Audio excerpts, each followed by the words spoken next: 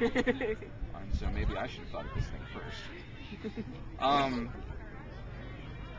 was there preparing something. Do you even remember? Yeah, it was something. But there was room to dance on the linoleum floor. And we went into the kitchen,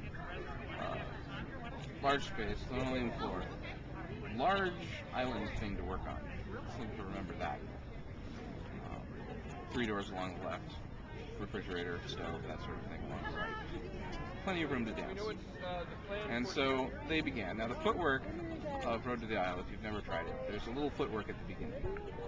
And it's a set of three, and then a set of 3, 3, 4, right? No, 3, 3, 2. 2, 3, 1, 2, 3, and 1, and it's a little off. It's off the beat. I just remember a lot of crashing. Yes, there is a lot of crashing, because there's a lot of that. And Chandler did indeed stumble along, as most new people to that dance do. I'm not sure. And then came the traversal across the hall. Now the traversal is 1, 2, 3, hop, 1, 2, 3, hop and turn, 1, 2, 3, hop, 1, 2, 3, hop and turn, and then it goes on from there.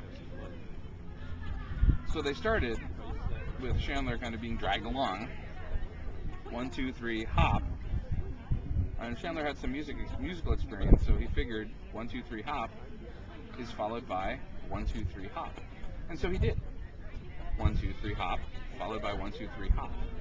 Marwin did 1, 2, 3, hop, followed by 1, 2, 3, hop and turn.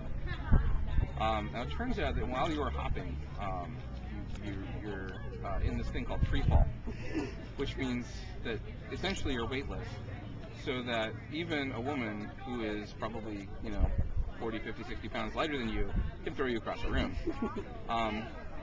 So while Chandler was in the air, he suddenly found himself spun around.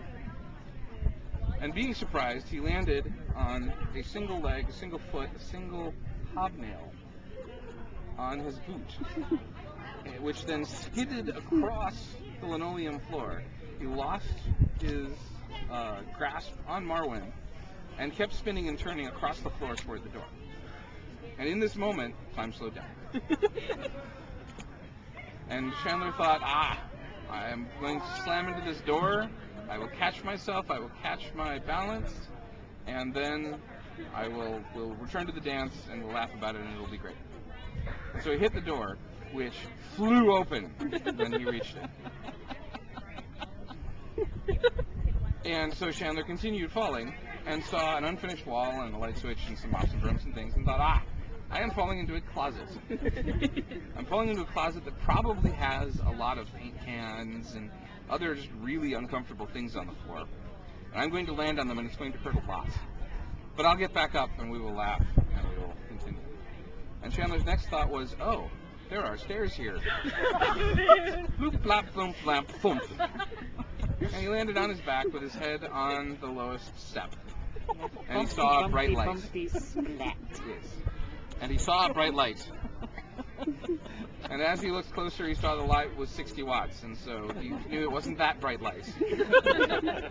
And he looked back up the stairs, craning his neck back, and he saw Marwin at the top of the stairs doing this. It's Marwin's patented, oh my god, I killed the newbie look.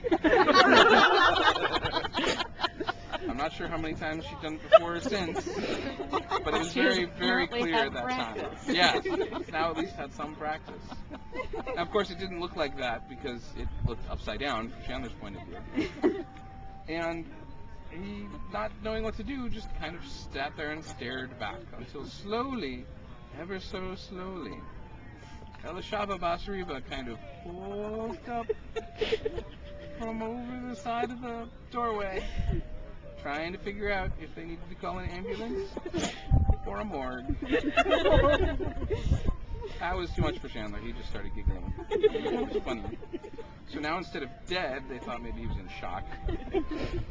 But he did climb his way back up the stairs, apologized to Marwin for his klutziness, and declined the rest of the lesson. But ever since then, when the two of them were at an event together, and Road to the Isles was played, they always made sure that they had time for one dance, as long as there were no stairs around. And Chandler, what's the other part of that story There that is you no don't other like part to of that tell? story. There is. What's the I other want part? to I've hear heard it. There is certainly no other part of the story. There is. All right, fine. So you remember the part where Chandler put on his garb and went to the thing? Well, it was more like he grabbed his garb and went to the thing so that he could change at the event, which is a habit he still has. And he asked where he could change, where are the bathrooms, and he said the kitchen. And so he went to the kitchen. There were 3 doors for him to choose from, so of course he went to the first.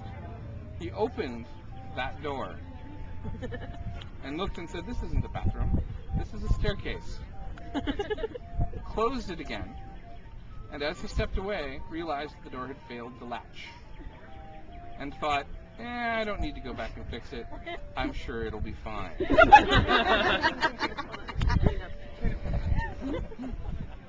have a pet. Oh, sorry. So that's the rest. That's the appendix to the story.